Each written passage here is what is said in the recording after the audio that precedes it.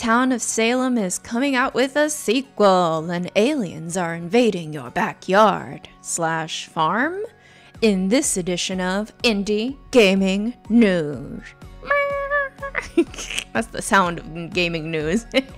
Before we get to the news though, you know what we're gonna do. We're gonna talk about this week's sponsor, and that's 𝐻𝐻𝐻𝐻. 𝐻𝐻𝐻𝐻 is an early access wilderness survival roguelite, lucky terms, with challenging turn-based and top-down gameplay. Explore, build, and most importantly, survive in these unforgiving lands. You'll have 4 island types featuring unique content for each biome, and character progression depends on individual skill and stat gains, which is done through your interactions with items or objects in the world. While 𝐻𝐻𝐻𝐻 is a permadeath roguelike, you can customize the game to allow respawning or casual mode, as well as overall tweaking of the difficulty. And great, awesome, we love options in tweaking difficulty as a hater of too hard games myself. With over 630 items, over 25 skills, and more than 50 creatures and animals to combat with, harvest, or tame, this world offers an abundance of survival gameplay goodness. You'll also be getting your bang for your buck with 𝐻𝐻𝐻𝐻, which offers over 25 hours of content and gameplay before reaching the end. And that isn't even taking into account the supplemental content, which could easily take hundreds of hours. 𝐻𝐻𝐻𝐻 offers a multiplayer mode where up to 32 players can fight together, so you can survive or die in good company.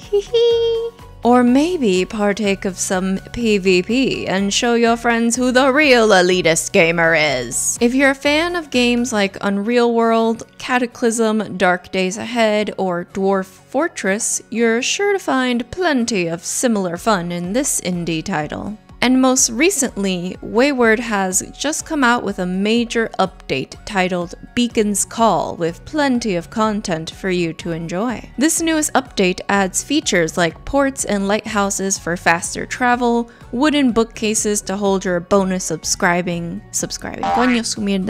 Okay. Wooden bookcases to hold your bonus ascribing books, tamed creature commands that unlock new behaviors, a magical golem creature, and added creature tooltip information, to name just some of the many new things that are in this update. So if 𝐻𝐻𝐻𝐻 sounds intriguing and fun to you, check it out on Steam using the link in our description.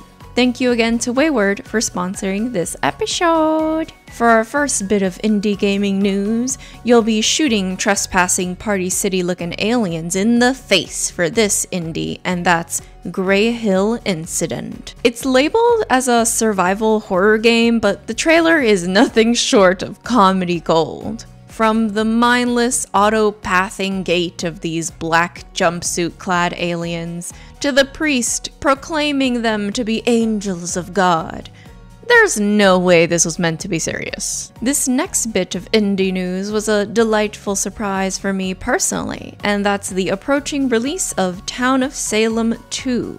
Town of Salem 2 is a social deduction game a la werewolf, where you try to kill the town or save it based on your randomly assigned role. All of this is done through open discussions of the community, with everyone having different roles that can help them get clues if they're lucky and strategic about it. I adored the original free-to-play Town of Salem, and I have many fond memories of being an absolute shithead, typing nonsense into the chat as 12 strangers try to pin murders on each other. It was wonderful. Embrace the chaos on May 26th. Another exciting indie game to keep an eye on is Return, a dystopian and difficult RPG. Play an astronaut returning home after 200 years in space. How is he this old? Whatever. Anyway. And when you arrive home, you promptly begin searching for ship repair items to leave this monster-infested world behind again. Shoot, slash, and roll your way through enemies and bosses that will test your skills, hence the whole difficult part. I must say the Risk of Rain-like art style lures me in, but I'm very hesitant with the emphasis on its difficulty. For news that breaks my rule of discussing future indies only, but I'ma break it all I want! We've got local news with Cliff Rockside, which just released on the Nintendo Switch. Fulfill your dreams of becoming a local newscaster.